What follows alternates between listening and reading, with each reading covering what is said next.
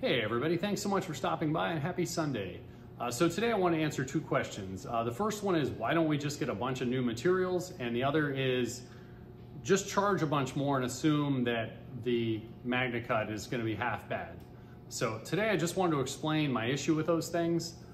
First and foremost, we're a small business, so we don't have a monstrous budget. We don't have the same margins as a lot of other larger companies. We put a lot more time and effort into our knives to make something of high quality for a fair price. Usually that's fine. All the stuff maths out and it's been working great with the Böhler Uddeholm stuff. But looking at these materials in this sheet format, on the domestic side, these are like $20 to $26 a pound, depending on where I'm sourcing it from and what the grade is. The higher alloy stainlesses are more expensive, and some of the lower alloy stuff is a little bit less expensive. It's all expensive these days though. Across the pond, the European grades, looking at M390 and LMAX, those are up in the neighborhood of $30+ a pound. You'll notice that I don't charge more for that.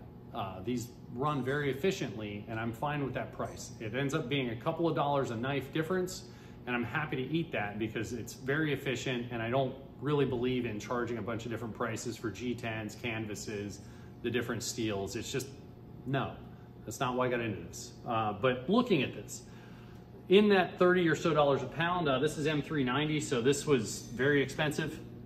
So we nest very, very efficiently here outside of the clamping location where we have to keep the sheets still or these are gonna flutter around a lot. We have to cut this very carefully and in a particular order to make this work really well. So here, this is still all $30+ a pound waste. And then we surface grind the knives away, which removes more of that material. So we have to amortize that over all the knives we can nest out of this sheet of material to know what our rough blank cost is. The issue happens when we start having voids and inclusions and things like that, where I'm losing a percent of those to loss and now factory seconds, where I'm losing profitability. Those per part costs get a lot higher really fast, which hurts our mobility.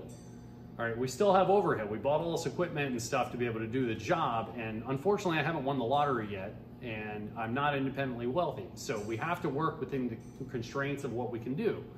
So where we can't just buy a bunch more material is it's insanely expensive up front. And I can't eat all of that loss because we don't have the margin and then just buy all new material. We just don't operate that way because of what we're trying to accomplish and provide for you guys.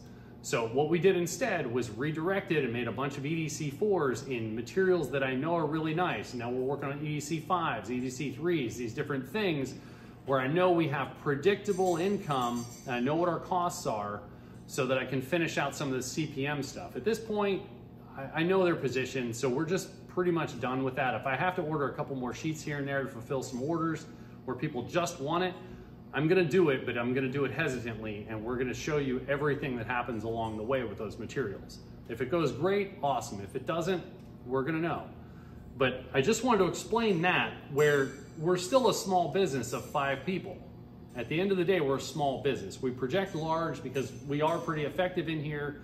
We get a lot of units out. I've learned a lot along the way from these different high-end companies that I've interacted with, and we do a good job. You guys getting your stuff, you see it. So that answers that question, I think. But the other thing is when we look at, just charge more and assuming there's gonna be more loss. One, I don't know batch to batch how much loss there's gonna be.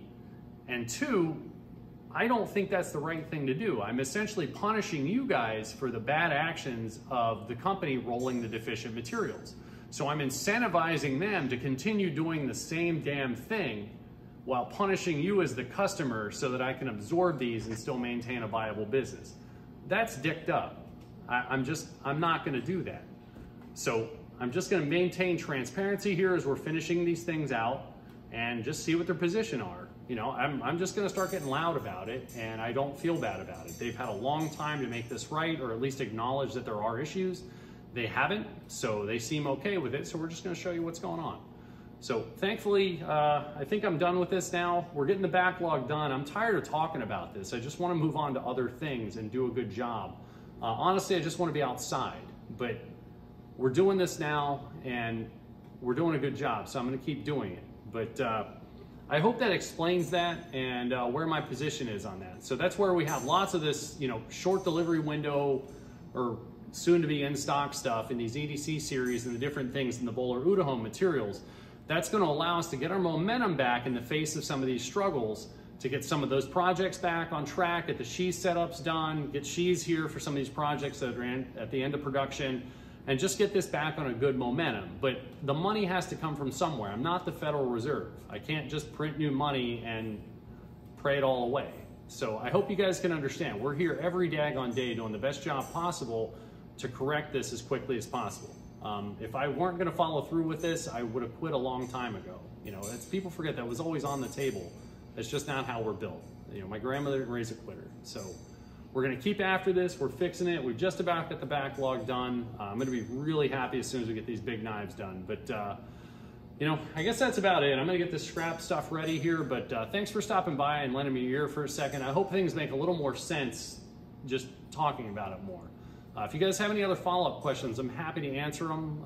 Just as I see stuff, I'm happy to make more content. So, you know, drop comments and then just stop back often and I'll probably answer your question. So goodbye for now, but we'll talk to you again soon.